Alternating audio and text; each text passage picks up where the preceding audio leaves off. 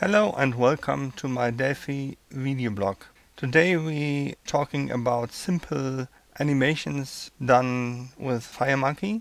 Perhaps you make also videos and need sometimes a simple animation for your video. Some of you know perhaps that my second passion besides Delphi programming is making music, and I've written a song called On Mission to Mars with the start of a rocket at the beginning, and there I need a simple countdown, but that was hard to find or too expensive to buy, and I need a special countdown only beginning from 5. So I've done it by myself with Delphi and FMX. I show you just short 7 seconds of it.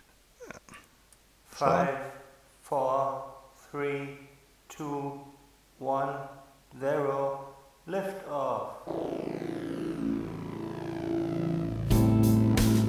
Okay, this was the animation, and we open it in Delphi, and I will show you how it was done. So here on the left side you can see the structure of the project. I've created first a multi-device application, have made form a little bit bigger like this, and the form I used another color for the background.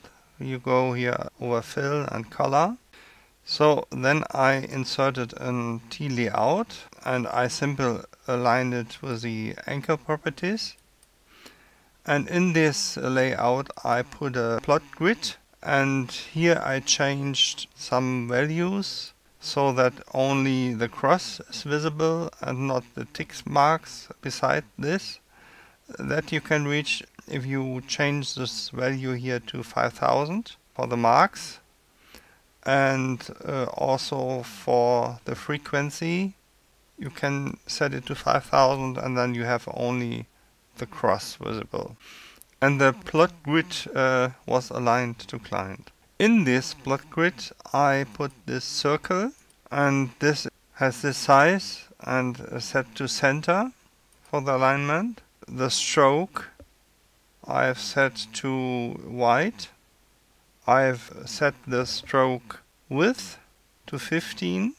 After that I inserted a T text. This has a size of 240 and is also aligned to centered. And for the text settings I changed also here the font color to white. And at the starting point I set the value to 5. After that I inserted a round rect, T round rect.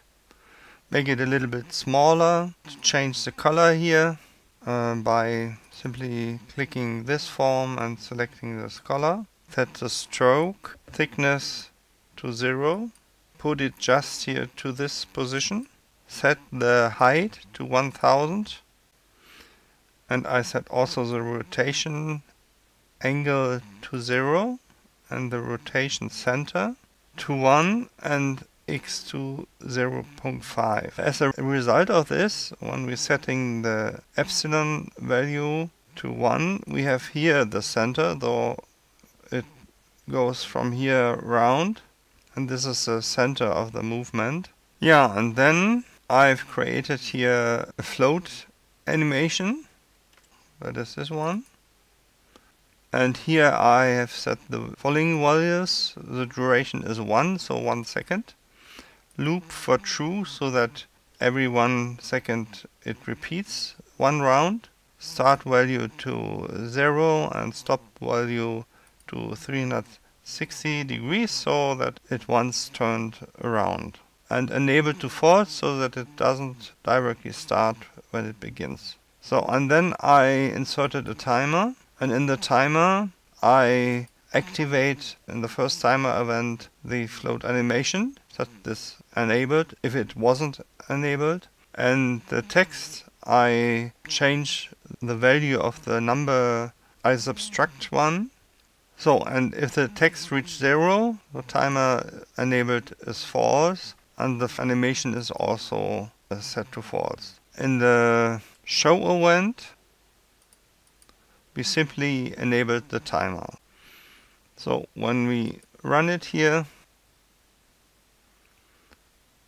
we have this simple countdown that I've recorded with a simple screen recorder, and then I've imported it in my video program, and I have this wonderful countdown at the beginning of the song. Here in the description of this video you find the download link for this little demo here, and also a link to the video of the song. Yeah, that was all for today. I hope this short video gives you some impressions or ideas what one can do with simple FireMonkey animations. Bye bye.